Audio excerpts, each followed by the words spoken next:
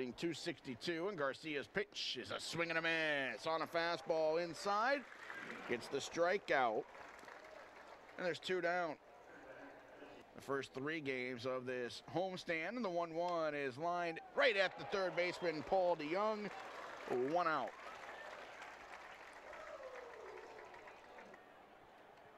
Delivery is hit weakly towards third. DeCarlo charges, bare hands, throws. Nice play.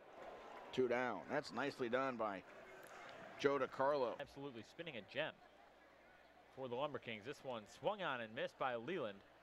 Ball gets away for a moment. O'Keefe will have to chase it down and throw on to first. He does to complete the play.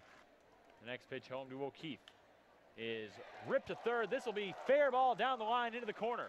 The Chiefs have their 3rd hit tonight. O'Keefe is digging around first for second. He'll get into second standing. And Brian O'Keefe's got himself a 2-out double. 51-54. The pitch ripped to third right at the Young. 2 down.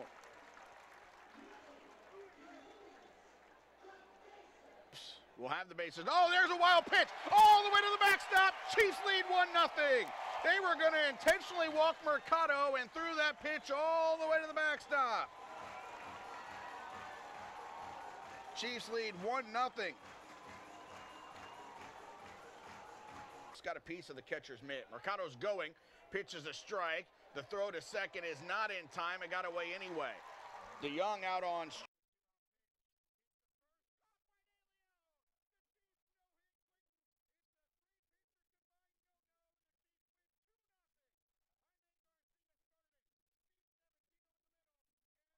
Was Cody Schumacher to finish. A pile up near the mound, and the Chiefs no-hit Clinton by the score of 2-0. Enjoy it, Chiefs fans.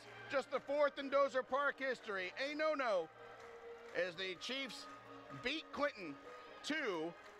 A no-hitter.